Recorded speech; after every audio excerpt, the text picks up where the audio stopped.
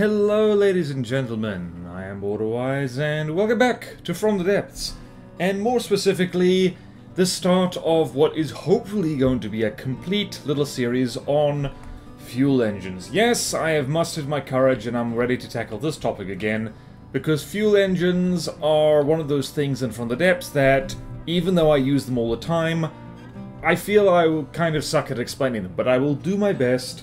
And brace yourself, because I'm braced, because this is the kind of topic in which a certain subset of the From the Depths hive mind gets kind of frothy about. The engine nerds in the From the Depths community, thank goodness they exist on one hand, but on the other hand, they frighten me with how much they are committed to make the numbers look nice. So, disclaimer first of all, or I guess additional disclaimer, I am not that good at fuel engines because I'm lazy. If it has enough power to make all my things work, then I'm happy and I kind of leave it there. But the great thing about fuel engines is that they can be very simple and straightforward, or they can be as complicated as you like. You can see here, like there's like 1, 2, 3, 4, 5, 6, 7, there's like 8 prefabs up here. It's that's just the starting things that you start with. It's ridiculous. And yeah, today, to start off with, we're going to start with the simplest kind of fuel engine, which is an injector-based fuel engine. There's broadly 3 kinds. There's your injector engines, which are powerful and compact, but not efficient at all. There are your supercharger engines, which are very highly efficient at low loads. And then there's your turbocharger engines, which make my brain melt. And hopefully by the time I get around to those, I will have frantically done my homework enough to talk about them.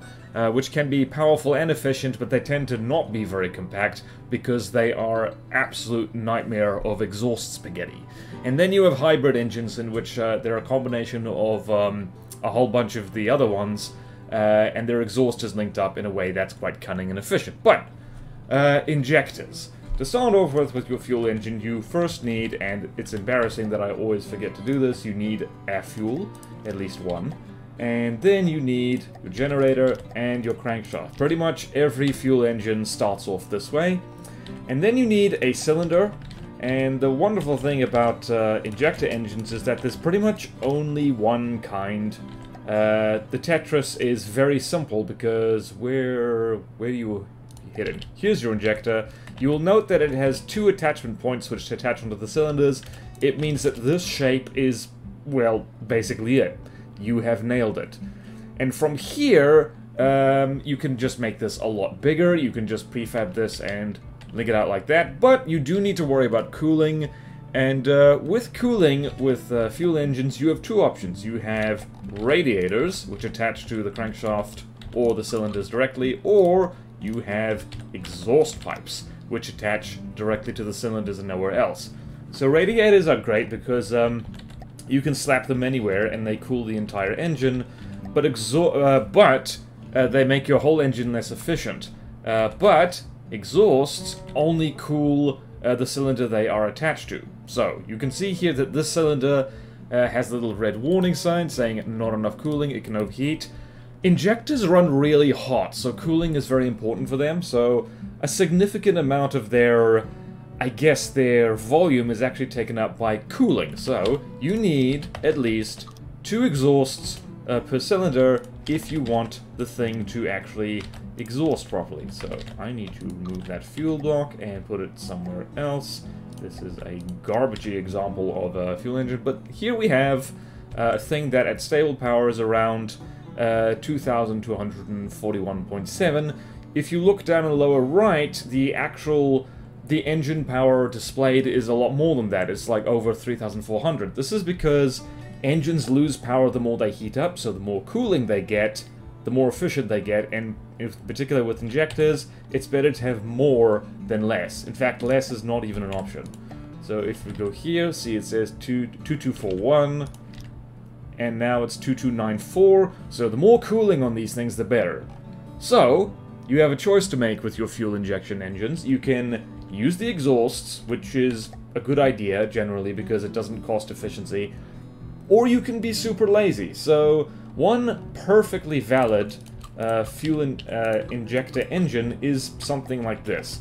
Bearing in mind that Injectors are already, like, pretty inefficient, so radiators, well, you've already committed to, like, burning entire patrol boats full of resources if you're going to be using injector engines, particularly if you make them big, because you can make them quite big. So in this particular case, you could do something like this, and something like this. There you go.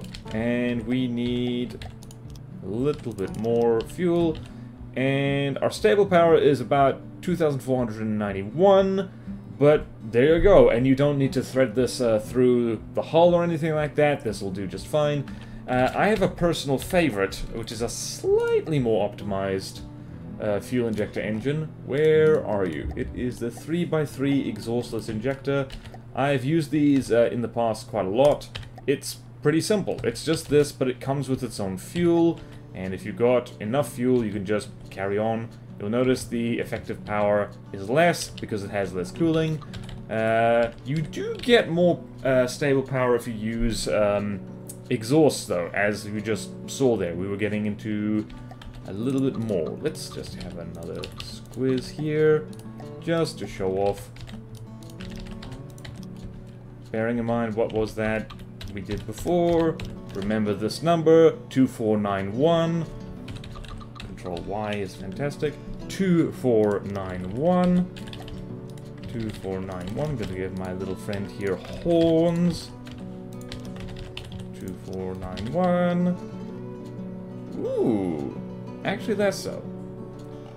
Interesting. Use radiators. It's easier. And that's basically it for injector engines. Like I said, you can make these damn big if you want to.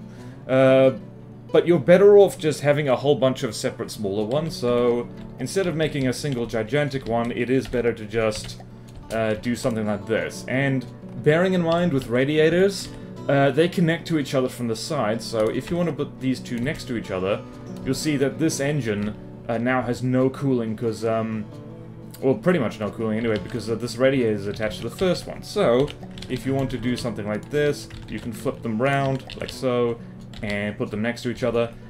Cannot emphasize enough that you should only use these if, like, you don't particularly care about burning materials, if you happen to have a whole lot of them. So in a campaign context, this is something you put on a very small craft that still needs a fair amount of power, or on something big enough that it can carry a lot of materials with it, because if you don't have a lot of material storage, even if you have enough fuel to fuel these things, you can eat all your money, and that can be a very bad idea, because then you run out of materials to shoot things with.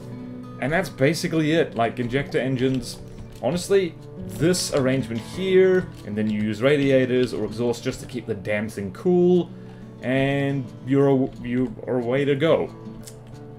Like, there's no, like, you know, it feels bad ending this without some kind of explosion, so there we go.